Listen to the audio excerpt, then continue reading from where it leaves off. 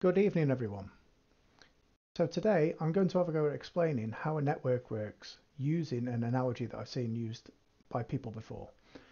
And I think the reason I've seen this analogy used so many times is that it's a really good analogy to explain how a network works. Better than most people seem to have noticed, really. And because of this, every time I've seen it used, I've always thought, oh, they could have expanded on that. They could have gone a little bit further. So that's what I'm going to try to do now. This analogy is between how a network works and how the postal system works. So I want you to imagine for me two friends, Thomas and Charles. So Thomas and Charles are playing board games via post. So they have a game of drafts, a game of chess, and a game of backgammon on the go. Today Charles wants to send a move for his game of chess and a move for his game of drafts to Thomas. We will focus on the chess move that he wishes to make. Charles is in his second home in Edinburgh, where he plays his postal games from, and Thomas lives in London, in Pudding Lane, with a postcode of EC3 9FL.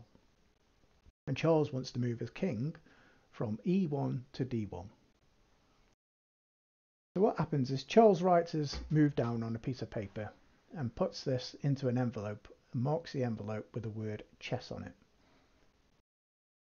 He does this for his draft move as well, and then puts them both into an envelope where he puts Thomas's full address on the outside.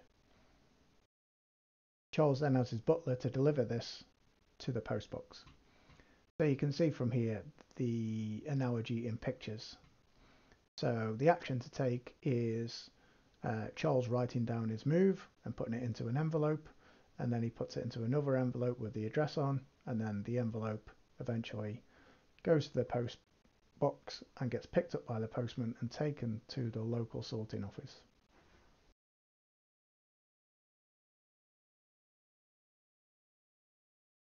So once at the local sorting office, the postal workers will look at the envelope.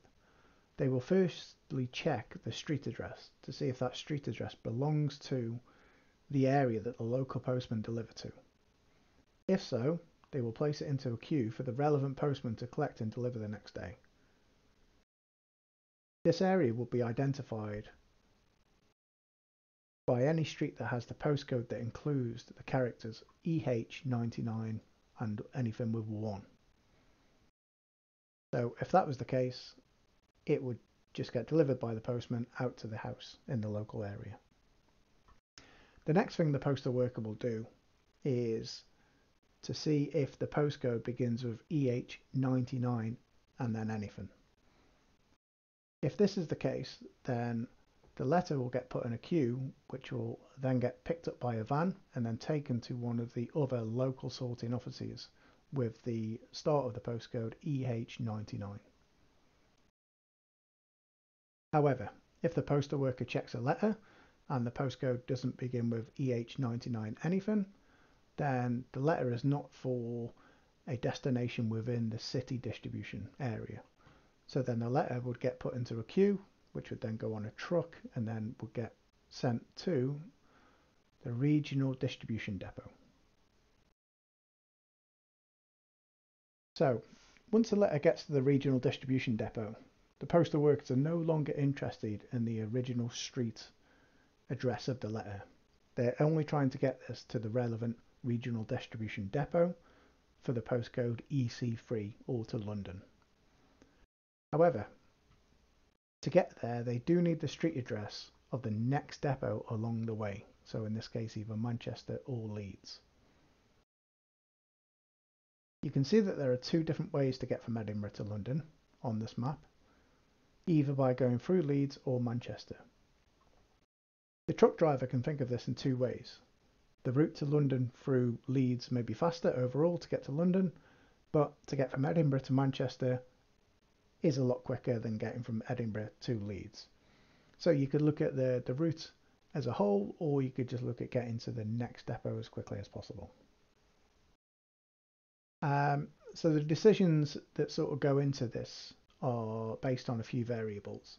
So you may pick one route over another due to the speed of the motorway, how many lanes each motorway has, what amount of traffic will be on the motorway at any given time, and how likely that motorway is to have an accident on there.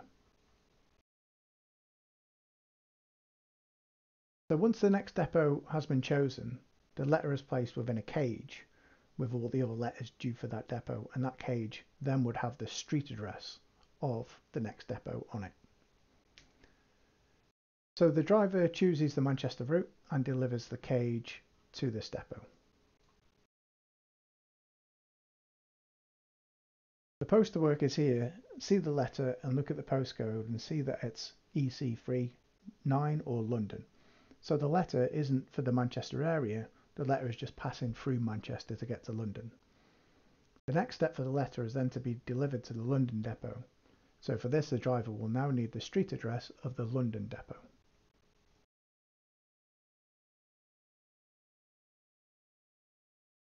Once a letter arrives at the London depot, the last part of the postcode is checked and then sent to the relevant local depot. Once here, the street address of Thomas is now relevant again, and the letter can be delivered by the postman.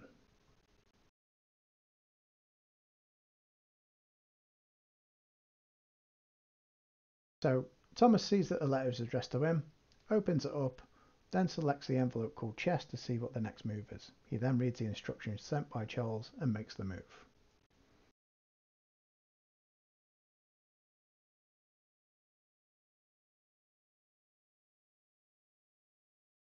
Okay, so that's a brief overview of how the postal system works.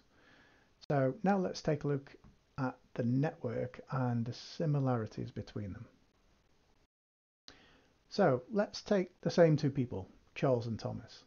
They are now playing online chess. So Charles makes a move, moving his king this time from D1 to C1.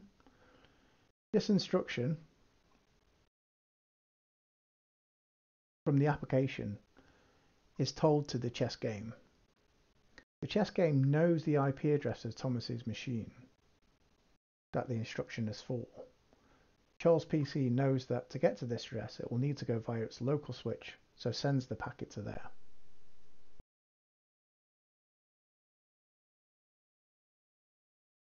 What's happening here is a process called encapsulation. You can use the postal service analogy here. The instruction to move the chess pieces belong to the application layer of the TCP IP protocol stack. The application type is identified by port numbers, either TCP or UDP port numbers. These port numbers belong to the transport layer of the TCP IP protocol stack. You can think of this as the instructions being put into an envelope and the envelope being marked up with the port numbers or the type of game being played in the post office analogy.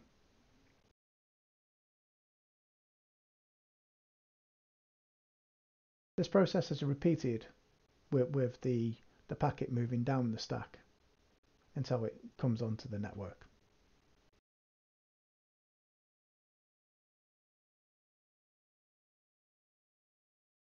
So the next step of this is to identify where the next hop in the network is and what the MAC address is for that.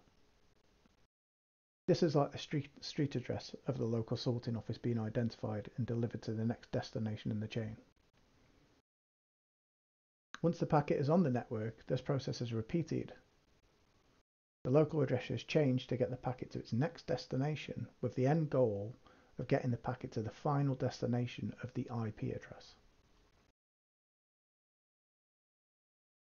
So what happens is that as the packet moves through the network, the IP address will stay the same, but the MAC address will change from hop to hop.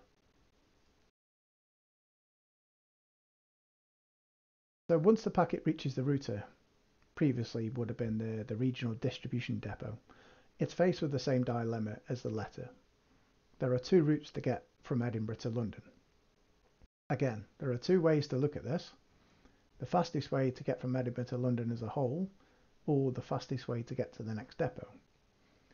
The variables that would go into the network would be latency, which can be thought of as the speed of the motorway, the bandwidth, which can be thought of as the amount of lanes on the motorway, also the amount of traffic on the motorway, which is called congestion in the networking world, and the likelihood of an accident being on that particular motorway, which is what we call reliability. So these decisions and variables are factors that make up the different routing protocols. The main point being here that there's always an alternate route, and if one link is down, then we can always go another way.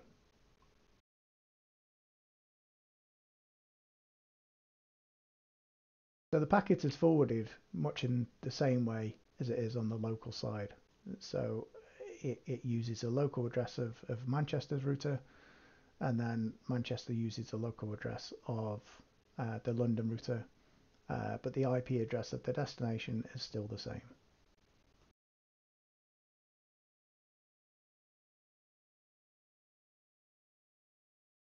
Okay, so once the packet reaches the distribution switch in London, or the city distribution depot as it was in the post office analogy, the process is reversed until the package is delivered to the local switch. Here it's delivered to Thomas's PC via his MAC address, and then the packet goes through a process of de-encapsulation. So it starts to strip off the MAC address, it strips off the IP address, it strips off the transport layer information, and then delivers the data within the packet to the application itself, which in this case would be the instruction to move Charles's King from D1 to C1.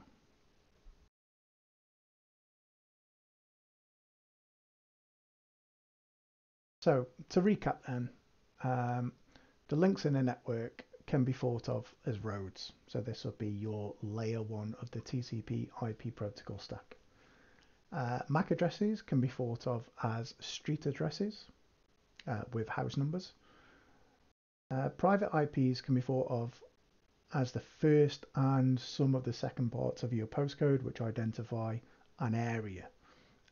So this would be your layer 3 in the networking world, and would align to the sort of LAN or the local area network. Public IPs can be thought of as just solely the first part of your postcode. Again, this is a layer 3, but this is generally termed as the wide area network.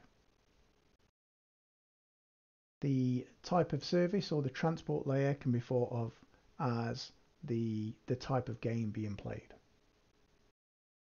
And the application layer itself is the game itself and the instructions of what to do. Hopefully this has given you an understanding of how traffic flows in a network. Thank you for watching. Please like, share, subscribe to help the channel, remembering to hit the notification bell to get alerts about my new videos.